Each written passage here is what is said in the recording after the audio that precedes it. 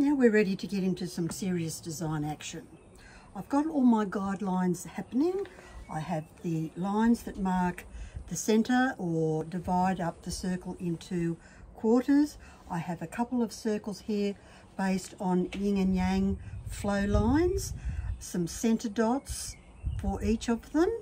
So these are really good guidelines for placement of a pattern. But what on earth is the koi fish going to look like?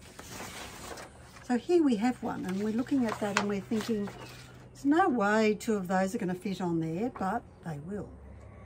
The next question is, how do we get this pattern onto here, or how do we get it onto our glass? Because I can only see through half of that. How does this all work? There are a bunch of options you can use for pattern making. You can go to your local stationers if you don't have printers and all sorts of amazing equipment at home. I go to our local Officeworks, and this is if I need to, and I get them to make one photocopy and to laminate both copies. One I use as the cartoon, and the other one I use to cut up into pattern pieces that I can trace or see through. But in this instance, I'm going to do it in a different way because I'm working with clear glass. So one option then would be to, pop your pattern where you want it to be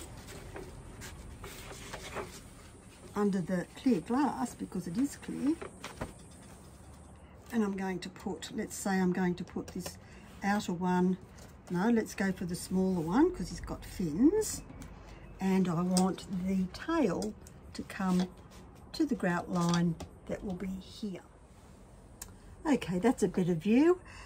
You can see I've put the centre of his head on the placement dot for the smaller circle for my yin and yang, and I've wiggled this around, this piece of paper around, until the tail hits the grout line spacing on the edge.